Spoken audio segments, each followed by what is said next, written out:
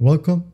In this video, I'll show you how to copy Discord profile link on mobile. This one will work on both iOS and Android. So if you find this video helpful, please leave a like and subscribe to the channel for more such tutorials.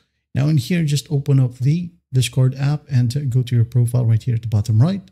Just tap on it. Now go to the gear icon right here at the top right. Just tap on it to open up the settings menu. In here, just go ahead and scroll down until you find advanced. Okay, just tap on it. Now make sure that developer mode is enabled. Once that's done, tap on back, go to home. Just open up a chat, for example, this one right here. Okay, once that's done, tap on your profile. Now tap on the three dots right here at the top right. Now you can go ahead and tap on copy user ID. All right. Now to make a link, open up a notepad like so. Create a new note right here. The title may be my Discord link.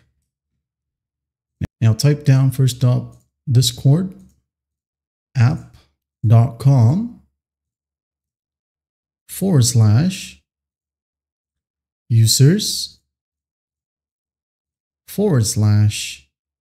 tap and hold, paste the ID. That's basically how you do it. All right. You can just go ahead and tap away, tap back to save it. And when you send it to someone, just tap on it, for example. All right. As you can see, it opens up a new tab. And as you can see here, my Discord profile opens because this is my own profile and I'm currently logged in to this account. All right. Your friends might be able to see add friend right here. And that's basically how you do it. Well, I hope this video helps. I'll see you in the next one.